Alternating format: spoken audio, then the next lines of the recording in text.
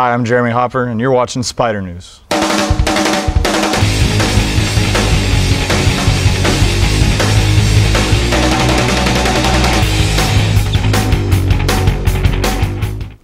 Hi, and welcome to this edition of SpyderNews. This edition we're out at Johnson Valley. It's one of my favorite places to spend time, whether it be camping, sitting by a campfire, or wheeling. I enjoy it all out here today. The weather's perfect. But what makes it more special for us is that we're here with our friend Jeremy Hopper. Many of you might have been following along on the helicopter build. Jeremy's just back from Afghanistan. He's part of our family. Has been part of our family for over a year now, but we've just finally got to meet him this week. He spent some time with us at the Off-Road Expo, has been helping us out quite a bit in the shop to get things ready, and has been helping us out today here in Johnson Valley testing parts, so it's been a real pleasure. His wife, if you followed along at all, is Amanda Hopper, who is our Spyder girl. She was voted by you guys last year to be our Spyder girl, and our motto here at Poison Spyder is once a Spyder girl, always a Spyder girl, and she is family. Jeremy now is family, and I couldn't let him go back to North Carolina without seeing Johnson Valley. It's our stomping grounds, and it's so much different than I'm sure than what the North Carolina might look like, so I had to show him. So Jeremy, thanks for coming out. I appreciate it. Thank you very much. And I just want to say thank you very much for everything that you did on the build.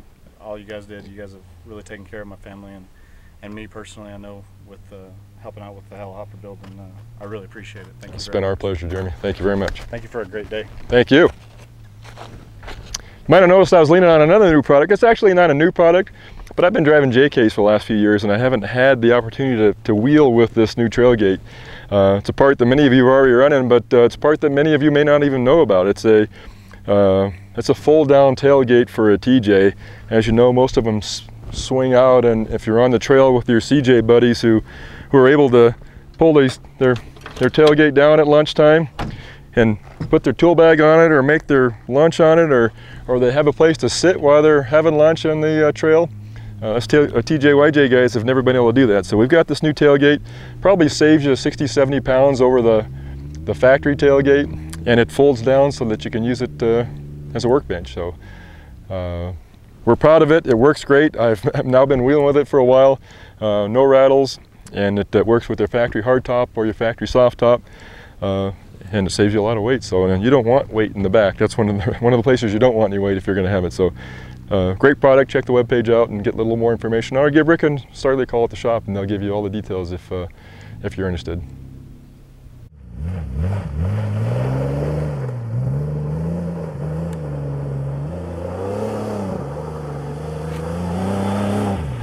Today we're out in Johnson Valley in Means Dry Lake Bed, the home of the Hammers. We're standing at about where our booth was last year for King of the Hammers. But we're with Magnaflow today. They're doing a little video shoot and also doing some HDR photography on some very cool rigs. A lot of our friends in the industry were in town for the expo, so today was a great day to shoot this. The weather's great. We've got Jeremy and Justin from Pure Performance, Rock Crawler Suspension. We got Mitch from Trek Armor out here today. Of course, we've got Venomous and Daddy Longlegs. Ka, of course, the famous Ka is here in his rig, which has got all these cars, of course, our rigs, of course, have got rigid industry lights on them, but Ka's got a lot of very cool parts on that, and we'll probably get some shots of it. Daddy Longlegs, we got the Magnaflow LJ next to Daddy Longlegs. It's, of course, Poison Spyder equipped also. And a couple of really cool rock crawler Jeeps at the other end. Gonna have some great shots, hopefully we can share with you after today. Weather's great. Maybe we'll get some of these on the trail for the very first time today. Most of them were all clean and shiny for Expo. Today we're gonna try and get them a little dirty.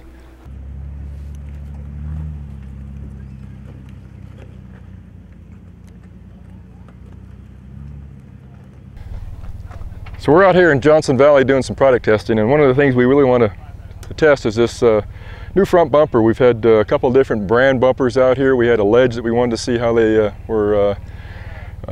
how the approach angle fared against the other brands, and I'm happy to say that this one and the Brawler light both did an excellent job. We know that the BFH is an awesome bumper, and if it hits, then you're in big trouble, but the Brawler light and this new Brawler mid-width did an excellent job. This is just a little bit wider than the Brawler light for those of you that want a little more protection for the front of your grill. It's not quite a full width bumper and it's not quite a stubby. So we're calling it the mid-width for now, but it'll be on the webpage very soon. It's available just like the Brawler Light with tube gussets or the plate gussets. This particular one has the tube gussets. And on this style, I'm really liking these tube gussets, so it might be, I think this will probably be the version that turns out to be most popular. It'll take all winches again, just like the Brawler Light. It does have the recessed winch mount, so it keeps the winch nice and low on your bumper. It retains the factory fog lights, and of course in this particular bumper we have the adapter from rigid where you can run a dually or a D2 in this bumper and plug it back into the same switch that you use for your factory fog lights. This has the optional D-rings, so there are 2 great recovery points, and I've even seen people use these for part of their flat towing setup. So very strong. We've had full 90-degree pulls off these just to test the strength of them, and I've never had so much of even a cracking powder coat. This one also has the optional skid. This covers your factory crash bar, but more importantly, you'll see that it covers the factory disconnect motor for the sway bar on the Rubicons. So if you're not running a Rubicon and you want a little bit more clearance, you can run it without this and cut the crash bar off. Or if you want to protect that sway bar motor, of course you can run it with the skid. It's got the same ovals as we have on our Brawler Light skid, but also that kind of ties in with the Brawler Rocker ovals on the side of the Jeep. It's got a really nice look. It's a little bit larger bumper, but it's just not too bulky. We really like this design. And if you have any questions, just check the webpage out. We'll have more information.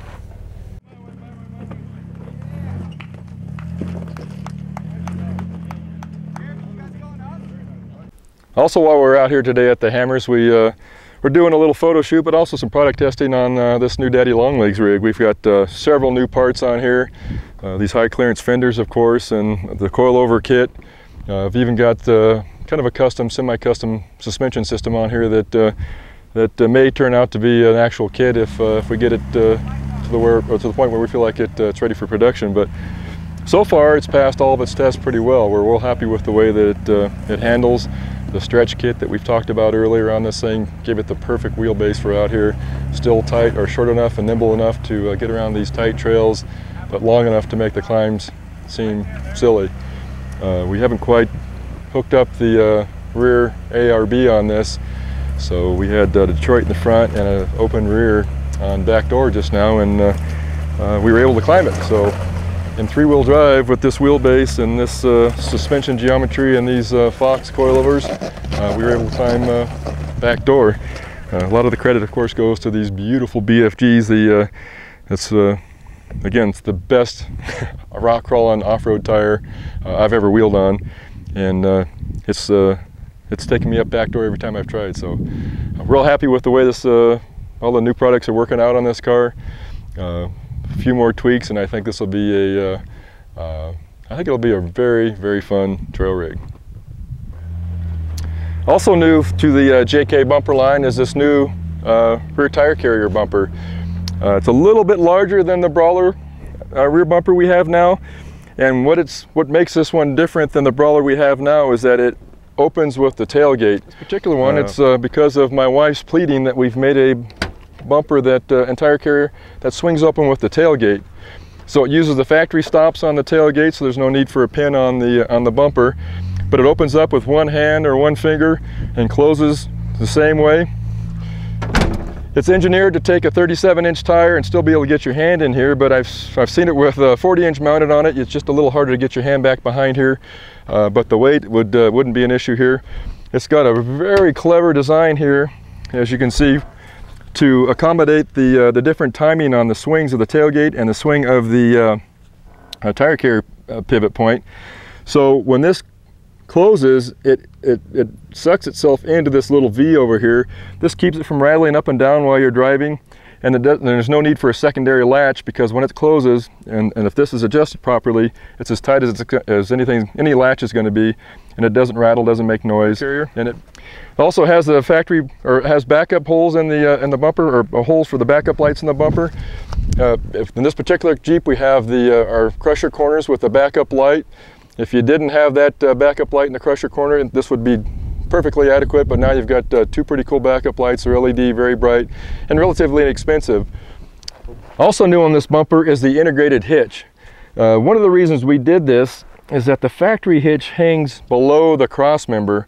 I took Sherry's Jeep on the Rubicon, and I know how important the hitches were for so many of you, so we designed a bumper that went around the factory hitch. But I found I was grinding that hitch on just about every climb that we went on. So we've taken this hitch and we've moved it up, and so far today we haven't been able to scrape it on anything. So that extra 4 inches of ground clearance in the back can make the difference between climbing an obstacle and not climbing an obstacle. Also a nice recovery point. It's got the tabs for your safety chains, and we'll take most 2-inch receivers. This one's also a little bit wider. We had people that wanted a little more protection on the corner. This one actually wraps the corner, looks pretty decent with the factory flares, and also looks really good with our crusher flares. A little bit more protection for the corners if you're backing into something. That it gives you, just a little bit more coverage than what our other bumper might do. So that's our new Krawler rear bumper tire carrier.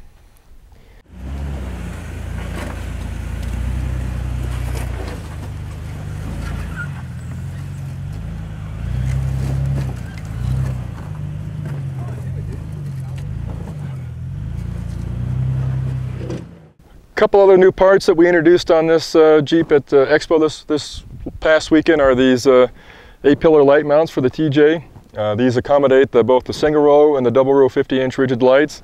Those should be in production any time now. The stretch rockers are now in production. As you'll see when we do a walk around, we've tested them very thoroughly today. And our new stretch corners are in production, and you can get this just the way it's set up right now today. Just by calling Poison Spyder. Also, our coilover mounts, we're probably in the next few weeks, you'll see those on our webpage. So far, this kit has far exceeded our expectations and have done everything we've thrown at it. So in this particular case, I've got aluminum corners with the 40-inch wheel opening, with the 4-inch stretch and a 4-inch stretch rocker with a 3-inch crusher flare front and rear. So really opens up the wheel wells, allows you to run these big tires, run a low center of gravity, and get the wheelbase that seems to be the wheelbase that works really well on these climbs and tight trails. So you start looking for this on our webpage probably in the next few weeks.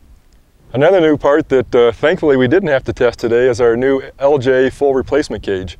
This is one of our laser fit cage, which means that every tube is laser notched. Every bend is CNC bend, which means that it's going to be a perfect notch and perfect bend every time. Also, that's what's unique about this cage as opposed to any other cage on the market today, is every one of these intersections you see has an etch showing where this tube has to fit on this tube. So because it's laser notched and it has a laser etched part number here and a laser etched part number here, there's only one way this cage will fit. And if you just read the instructions and follow the part numbers and put it together, you'll never need to get a tape measure out. You can't screw it up on the install. All it takes is somebody with a little bit of welding skills or a lot of welding skills to put this together. We've had people that have been able to take this cage kit, tack it together in a few hours, pull it out of the Jeep, take it to somebody and have it professionally welded and put back in. And the whole process besides the welding is done in half a day. We have guys in our shop that can do this whole cage, including welding, in less than 4 hours. So it's a very easy cage to install.